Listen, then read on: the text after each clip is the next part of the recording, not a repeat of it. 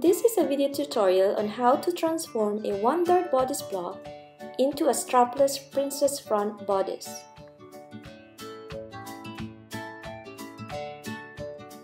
We will need a one-dart bodice block, pattern paper, pencil and eraser, the compass, the ruler, color pens of any color, with a French curve, and magic tape and scissors. Place the bodice block on top of the pattern paper and trace around, making sure to transfer all the markings. Draw the dart legs to the bust point.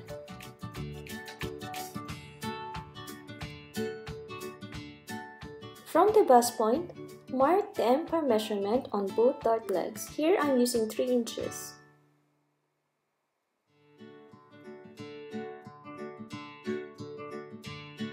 Draw a circle using a compass.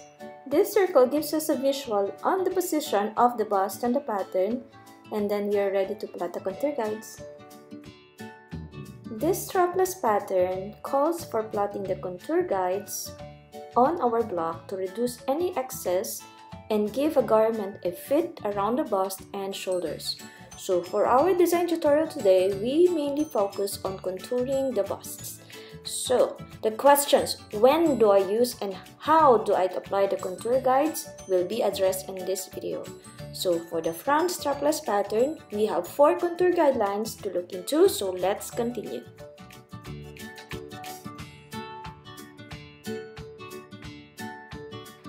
First is contour guide number 4. This is used to remove any excess under the bust. So on the when question, we use this guideline every time our style line crosses under the bust. And how do we contour? For semi-fit designs, we mark 3/16 on both darts, and for tighter fit designs, we use 3/8 of an inch on both sides. To shape the upper portion of the dart, mark 2 inches from the bust point and blend it to the contour guide number 4.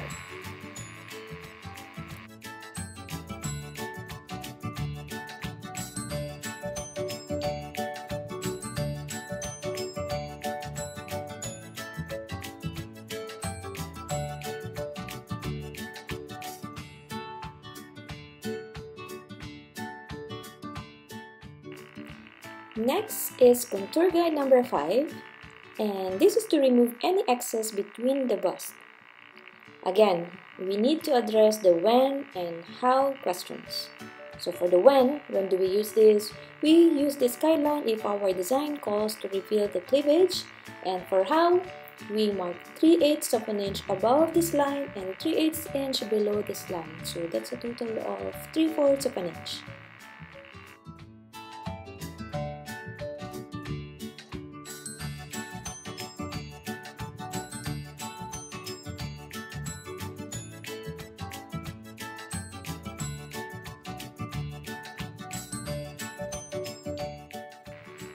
Contour guide number 6 is to remove any excess above the bust for all strapless designs. Draw a guideline from the mid-shoulder to the bust point, and for a dress form that I have with a B cup size, the total excess I need to remove from the pattern measures 1 1/8. So first I mark 1/4 on the center front panel or to the right of the block, and I leave the rest of measurement to the side panel. So that's a total of 7/8. But if you are starting out on your first draft, start with 7/8 in total measurement, and always use a color pen when drawing in your guidelines. Mark 2 inches above both dart legs, so this helps us later on when we construct the garment.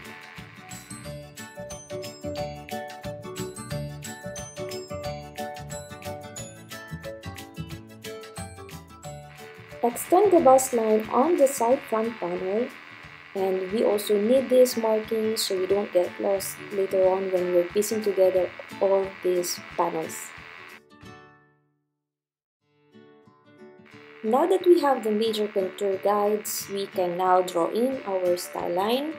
I want to be conservative on this design, so not too much of a cleavage here. So how low you want is a personal preference, of course, of the designer or of your client.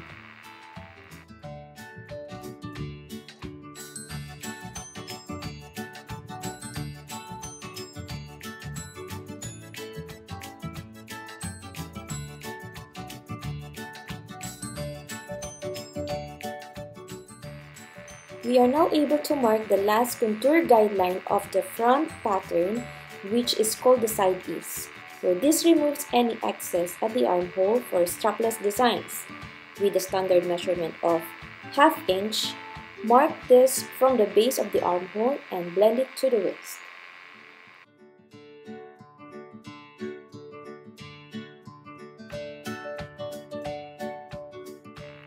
Before this pattern gets cut into panels, this bust line right here needs to be extended, and it will serve as a guide for marking the grain line.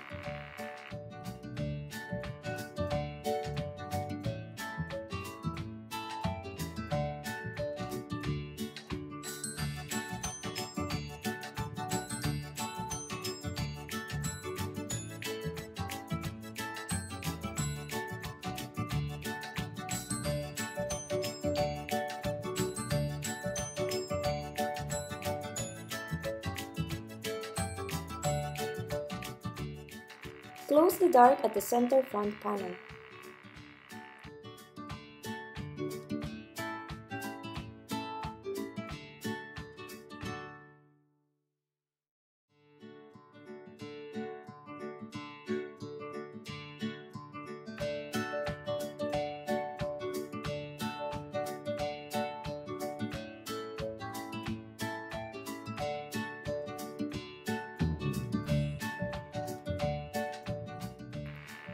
Since most strapless designs call for the use of boning or ridgeline, this curve right here on both panels would need to be increased by 1/4 of an inch.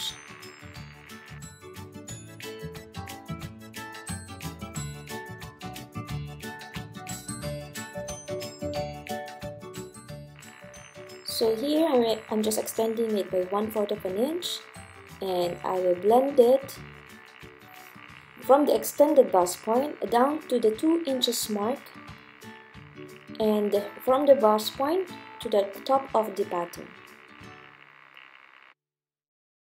And cut away any excess paper.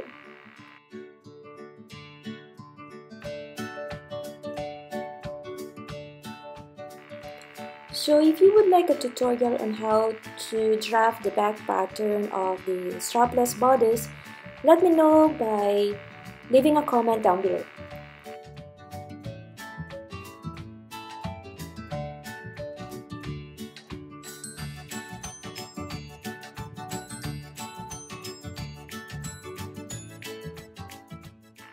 So to complete the strapless front bodice pattern, let us mark the grain line of both panels for center front panel and side front panel. Don't also forget to mark the rest of the markings. Remember the 2 inches above and 2 inches below the darts. So please don't forget.